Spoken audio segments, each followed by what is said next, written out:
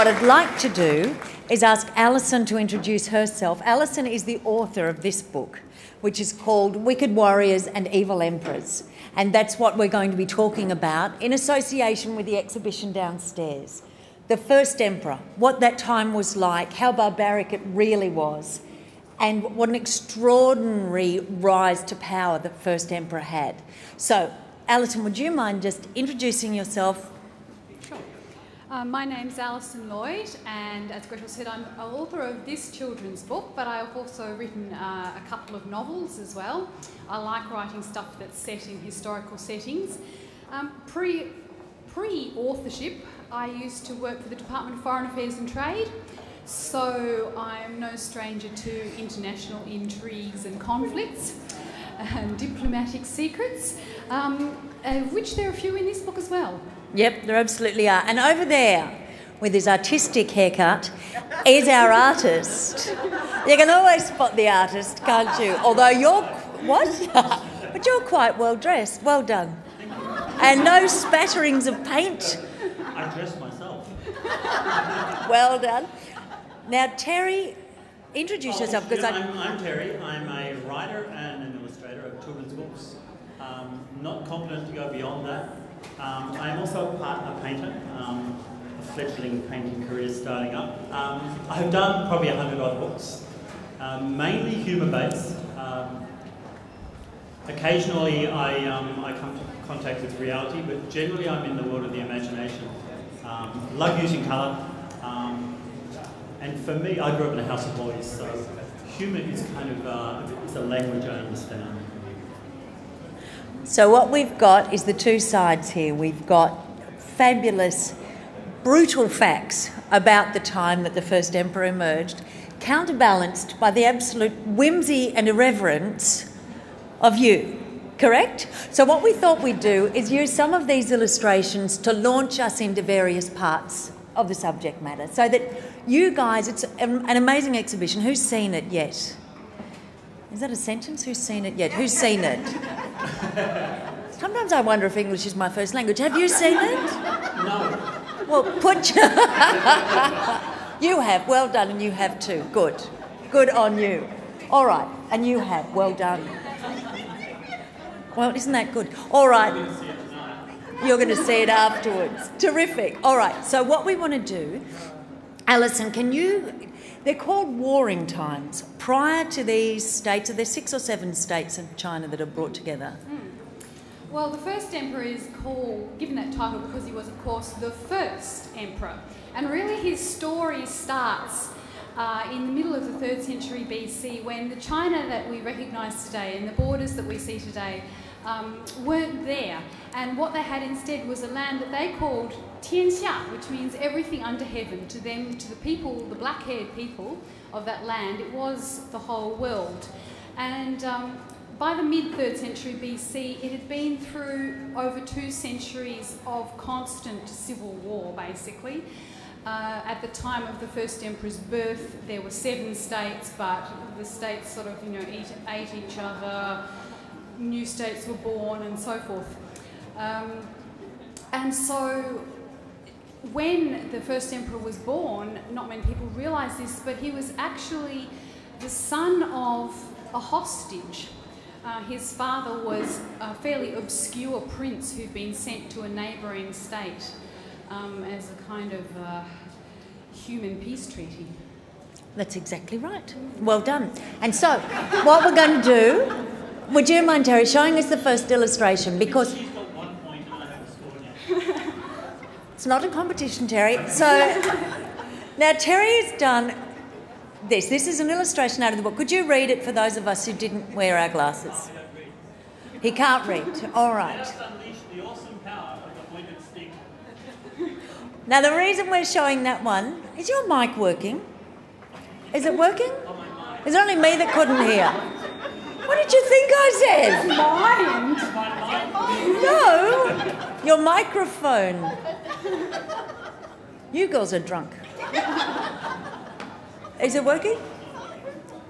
All right, so we say, let us unleash the mighty power of the pointed stick. Now, the reason we're looking at that one, could you tell us, please, Alison, in this warring time, we're talking millions and millions of soldiers within these states. Yep.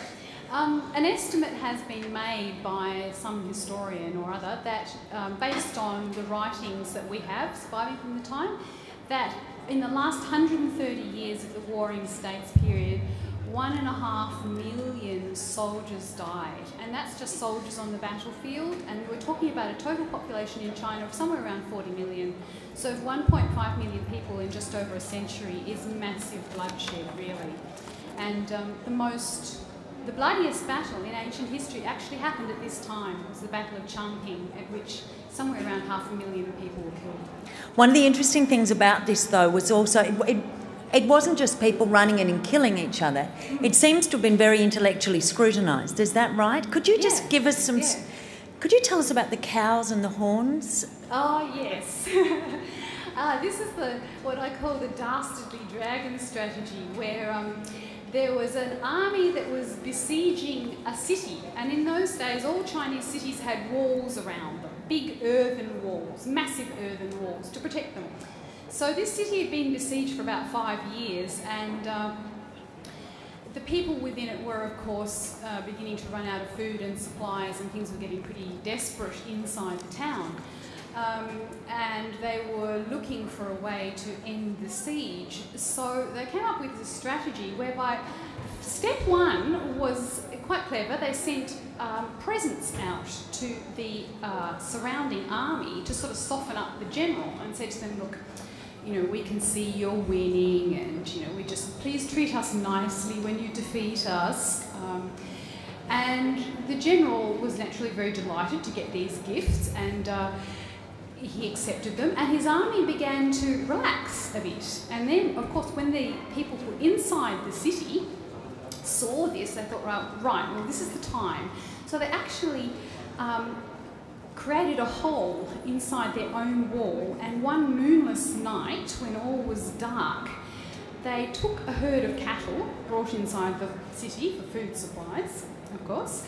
They took a herd of cattle and they painted them, and they attached torches to the horns and the tail of the cattle and lit them, and then drove the cattle in a stampede out through the hole in the city walls into the surrounding army camp in the middle of the night. And the surrounding soldiers, who might have been asleep or might have been boozing or whatever soldiers would do in their camps, thought they were being attacked by dragons and split.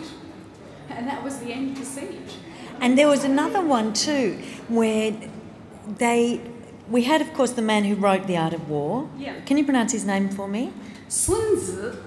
Yeah. Right, I say Sun Tzu, but others say Sun Tzu. And one of the things he did to prove how to lead properly was with the emperor's actual wives. Is that right? Can you... Pre the emperor, he was actually the king. Okay, yes, so tell me... This is at the time when we've got still different states at war with each other. He said, yes, I can lead your troops. And the king said, well, prove it. I bet you can't lead an army of women, because unfortunately, women were looked down upon as being brainless, stupid creatures that were totally unsuitable for war or anything much except the usual, really. So Sun Tzu said, yep, I can do it. And he had divided the women up into groups, taught them the signals for how to move. You know, if I hit this gong, you march straight ahead. If the banner dips this way, you march left, etc., etc. He taught them the signals. And he said, right, now we're doing it for real. And the first attempt was a total failure, and the women just fell about in giggles and laughed their heads off, and that was no good. And Sun Tzu apologised to the king and said, okay, well, you know, if the troops don't understand the instructions, then it's the commander's fault, so I will try again. And he tried again, and again the women fell about laughing. And this time Sun Tzu said, right, well, the troops understand the instructions, they're refusing to obey, and this is the officer's problem, not the commander's. So he ordered that the heads of the king's two favourite wives be taken off on the spot. And then he issued the orders to march again, and this time he got instant obedience, funnily enough. Well, chopping people's heads off was quite a fashion, really, wasn't it? Yes, it's a good look. Terry, is that the one that you're doing over at the moment there? And what does that say, please? Do I have to read again? Yes, please. Okay, I think I've got the idea now, says the woman. So, oh, go on. Would you like more explanation from me? Yes, I would. Okay. But Alison just gave me. Yes, he has just severed one of the wives' heads. She's sitting down there, and I just have to cut off her neck if you'll just bear with me. She's sitting down there and she says, okay, now I get the idea.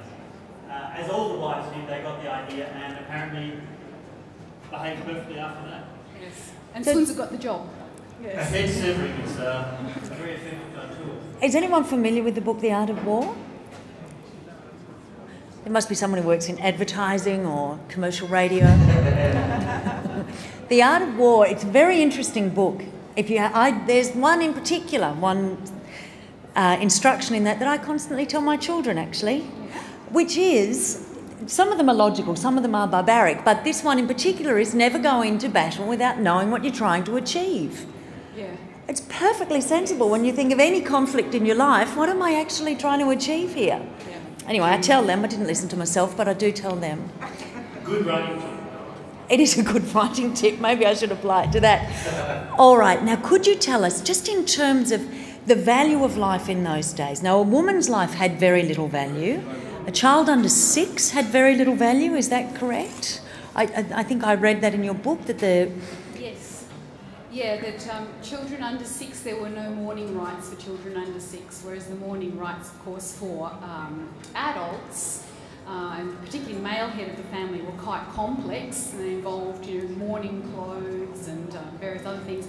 And then, of course, you see when you've got someone like the emperor that his burial rites are just phenomenal, and he has to have a whole underground city and an army created for him, as you can see in the fabulous exhibition here. Now, can you tell us what... And if, I've got the book here, if you could read it to us. In terms of the existence, for most people, the males often forced into the army. Mm-hmm. Was that right? Yeah. Most people's occupation would have been, as it pretty much still is in China today, working on the land. And it's those people that would have been made up the sort of the basic army, yes. What you see in the exhibition would be the crack troops, the professional guys. Yeah. And these poor farmers, dirt poor farmers, were taxed quite excessively. Yep, that's right. Whenever the emperor felt like he needed more money or, a new army with new weapons, he just whacked on another tax. Now, can you explain, does anybody know the emergence of the first emperor, how he actually came to be? No. Good. Now, let's start. We've got this man who was a hostage. Yeah, we've got a child who was a hostage. And then his father goes back to his original home state, which was the state of Qin. And remember that, because it comes into play later in the English language even. We have a word that comes from that. His father goes back to the home state of Qin. He becomes king for a fairly short while. He dies in mysterious circumstances. And the little boy, whose name is Prince Jun, he becomes the king at the age of 12. And when I tell kids that, of course, they're really impressed. Most of them would like to be a king as well. But there's a bit of trickiness there too, isn't there? Because the son who's sent as the hostage. So imagine we've got these warring states and Fred and Bob are fighting and they say, all right, I'll keep this treaty with you. You can have my son as a hostage. Well, you don't give your good son. You give your crappy one, all right? And the crappy one knows he's crappy. He's right down the bottom, isn't he? Yeah, he's about number 20. Yes. He's number 20. So he's over there in this faraway land until a man gets in his ear, a businessman. Yep. Would you like to follow through? Yes, a businessman called Lu is his name, L-U. And the businessman meets this young prince and goes, opportunity to make a bit of money here, and goes back to his father and said, what do you reckon we invest in this guy? And his father goes, yes, let's do it. And they cook up this kind of idea where Lu goes back to the Queen Mother, who has no children, and says, would you like to adopt this young prince? He's such a nice guy. And she does. And that sort of jumps him up into first position in terms of being heir to the throne. And there's a lot of this negotiating that goes on. So here we've got this fellow who's essentially a businessman who goes to the favourite first wife, who's never had children, and says, if you adopt this one, of course she then becomes more powerful anyway. But what it does is take the crappy little son, and suddenly he is the first in line. And he's the one who decides, he's king, and then he decides at the age of 20 or so that he would like to take on the role of his power. That was actually his father who was the hostage. Oh, right, okay, yes, you're absolutely right. The prince was born into the hostage situation, but he ends up back in his homeland, acceding to the throne at the age of 12, and then at about the age of 20-ish or thereabouts, he becomes an adult, has to face down a palace coup first of all, but does eventually take the reins of power from him, off his mother and Lu as well.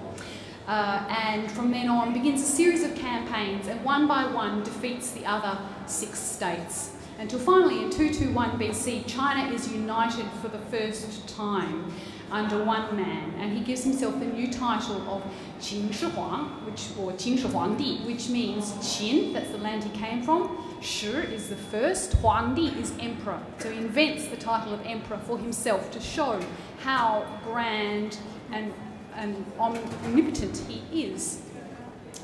And if, as I said, if you remember the word Qin, basically our word China now comes from that. It's the same root word. So China is the land of Qin, the land of the Qin emperor. Thank you. Now, Terry, what are you doing flaunting your wares over there? How he meets his end. Yes, explain it to us, please. Eventually he loses control of the world, I think. Yeah, this is Mr. Lu you're talking about here. No, it's Lord Shang when he dies. Right. Now, Lu Shan was the one who was the Prime Minister?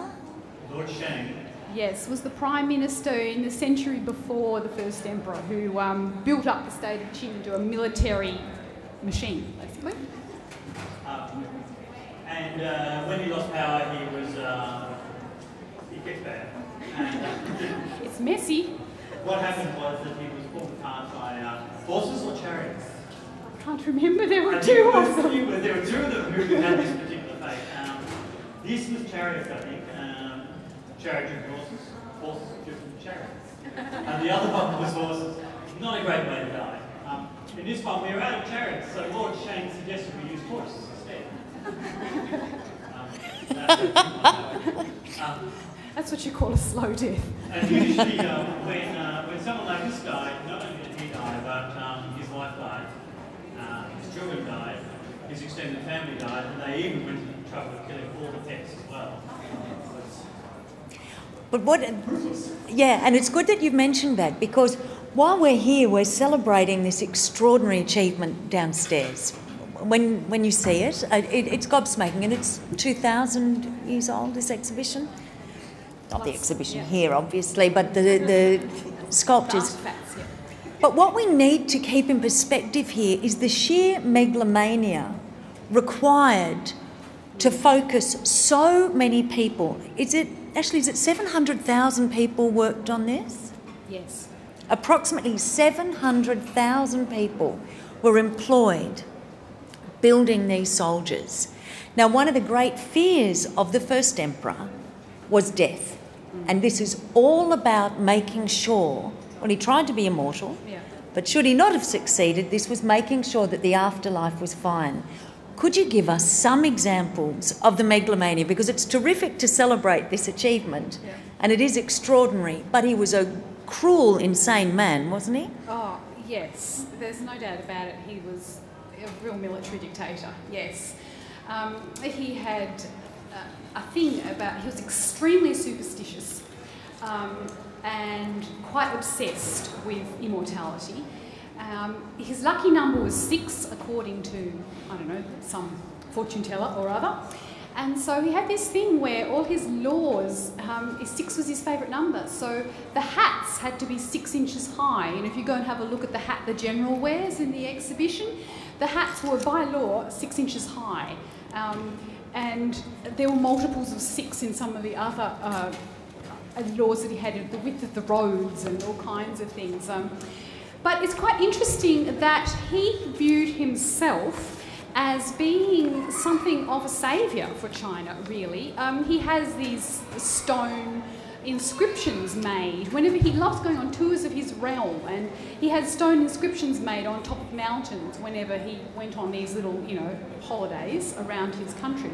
And his inscriptions say things about how wonderful he is and how he's brought peace and security and how everybody knows their place in his land.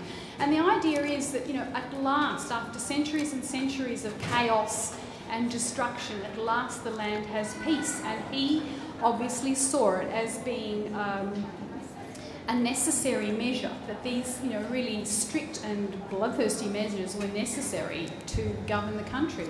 As Lord Shun says, it takes the wicked to rule the good. That was their argument. The good cannot rule. Yes. Well, and neither can the kind. Wasn't that kindness is the mother of crime? Kindness is the mother of crime. Well, yes, certainly is in our house. Yes, yeah. But he also did a thing. I remember he went on a picnic, this emperor. I'm not sure if he was an emperor at that time. Yes, he went on a that's picnic right. to a beautiful idyllic mountain.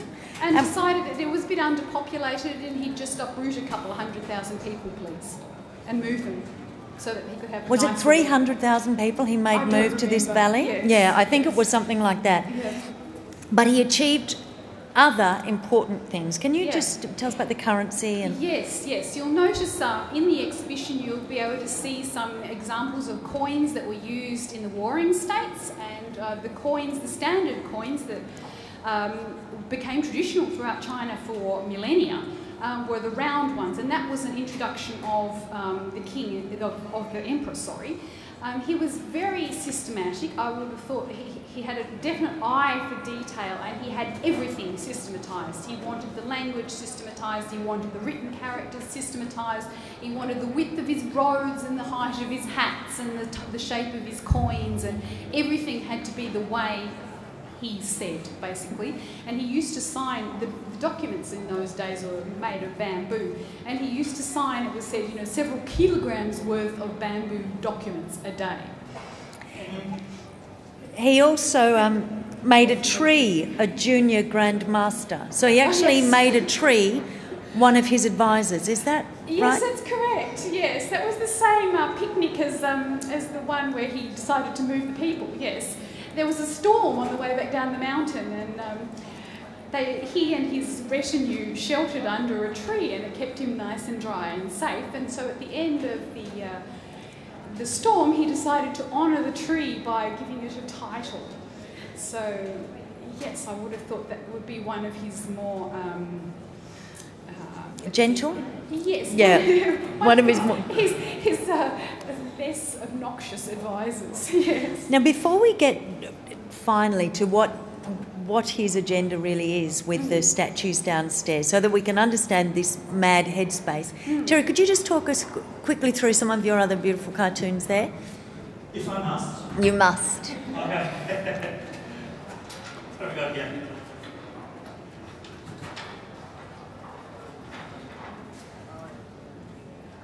This is to do with the great respect that a Chinese son would always have for his father or grandfather. So if he's going to the grave to ask his father, remind me, father, should I boil my noodles for 3 minutes or 4? They seem to go to an extensive respect. We don't kind of have that rule so much here. This is, I think it's the second one, the actual emperor. Testing poisons on a blade, and his method of testing poisons was to get slaves lined up and to put the poison on his blade and to stab the slave, and if the slave died quickly, that was good poison. If you didn't, not so good. Thank you, slave, you've been most helpful.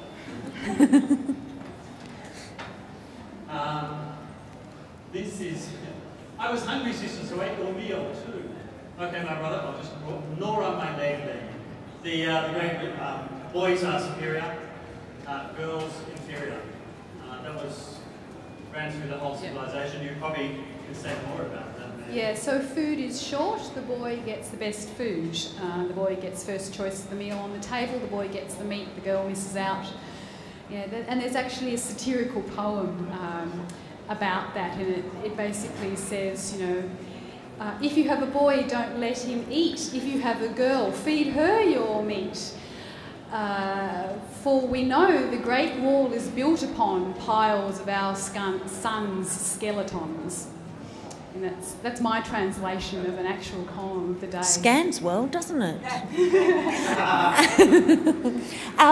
But this also, of course, meant that the women were, well, many people were uneducated, but the women were absolutely inferior. If you didn't have a partner or if you were widowed, your life was absolute misery, wasn't it, as a female? Yes, it was.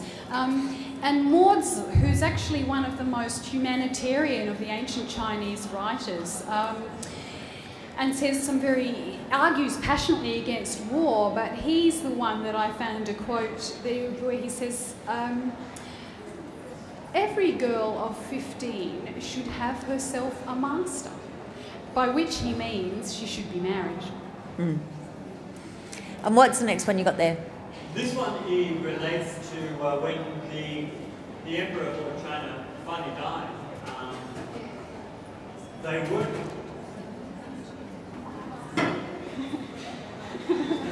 weren't too keen to announce this too quickly, so he was on a long journey through China. They decided that they would leave him in the chariot for quite a few days, even though he was starting to go off and the flies were descending, to work out what they would do to replace him. They even attached a load of old fish to the back of the chariot so that would people could think, well, that's what the smell is. And so as the emperor started to go off, they sent a message out. The emperor had actually written a message to his son, who was out in the Badlands, saying, "Come back and you will be king," basically. That message was changed by the emperor's enemies. Let's say assistant, who was much more keen on maybe one of his friends becoming the emperor. So they changed the message to the emperor said you should kill yourself. Fall on your sword, which the obedient son did, fell on his sword. And so there was someone else put in his place, and that's, he was not very smart according to this. For those who can't see, he falls on the wrong end of the sword and just bruises his stomach.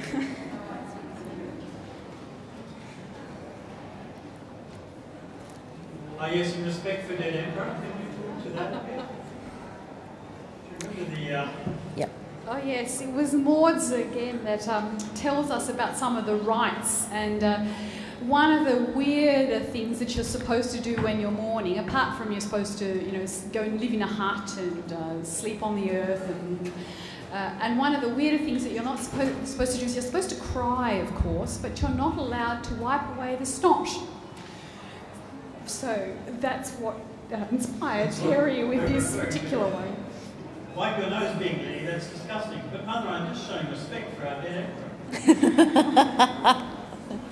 Thank you, Terry. They're beautiful. Thank you. Now, I know we have to finish, but I just wonder, can you finally tell us, and this was, sorry to interrupt myself, one of the reasons that the emperor was caught short is if you're seeking immortality and you're a megalomaniac, you don't think you're going to die, so you don't have a plan B. All right, so when he became ill, this empire that had only taken about 30 years to construct, perhaps less, was suddenly on the brink of disarray, wasn't it? Yes. So could you just take us through the last little bit? We've seen the rise of the empire and now the sudden collapse, which didn't take long at all. Yep, the emperor dies in 210 BC. By 206 BC, in 210 BC, by 206 BC, we've been through two more rulers and another civil war. And finally, the Han Dynasty is established at the end of that period. I think it's kind of ironic that, you know, for someone who was desperate to have immortality, and he wanted to get it through this tomb in a funny kind of way. He's actually achieved that, and he's got worldwide fame.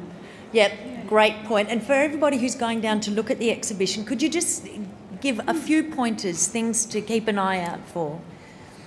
Oh, look, it's fantastic. I don't know what to point you to. Myself, I love the statues. I just love the faces. You know that they were very probably modelled on real people, and to think that I'm looking at the faces of, real men from back in those times, who the ones that feature in these stories, that's what really moves me. So the emperor was buried, a hill was constructed over him. Yep. There are, I'm getting my thousands muddled. How many thousand soldiers have we got down here? Someone will know. That's random. Is it all right? Let's say 8. We've got... No. So we've got 8,000 soldiers there, but what we also found in other areas that are since being discovered is that he wasn't just wanting to be protected, he wanted entertainment with acrobats, with musicians, the beautiful sculptured, are they swans that we see down, very long-necked, beautiful swans. Keep an eye out for all of this, and imagine that this is a man who's believing that should he die, he will be living in this space. So he's recreating his heaven on earth for the afterlife. And it's very interesting to see what heaven is to him. To him, heaven means to be a person of power and might, obviously. It also means there aren't many women there, so... Well, no, actually, he had... Every wife that had not born a son was buried alive with him. I know, but they didn't get a sculpture. No, they got to be the real thing. They got to be dead. And also the people who worked on it were also killed, weren't they? Yes, that's right. Yes, because they realised at the end that all the artisans knew the secrets of what was in there and how to get it. So they decided just to shut the door on them at the end of the process. 700,000. Not all 700,000. I don't think they would have fitted them all in, but perhaps some of the key people, yeah. And it was done over a long, long time too. So yes, whoever they could find, they buried in there with the wives. So it's too many years of history to cover in 30 minutes, but it is totally fascinating. If you do get a chance, is this book in the shop downstairs? Yes, it is. It's wonderful. It's simplistic, it's got a sense of humour, and it's poignant. So do grab it. It's written for 12-year-olds, but I loved it. And the cartoons are fantastic. And our wonderful writer, Alison, and illustrator, Terry. No, I was about to say something cheeky, and I thought, no, don't do that. They'll both be signing the books. Where will you be doing that? In the shop? Over in the bookshop. So come and say hello. Buy a copy of the book because it summarises all of this time magnificently. And I hope that you really enjoy having a look at the exhibition. Thank you for your time. It's been great. And thank you very much to Alison and to Terry.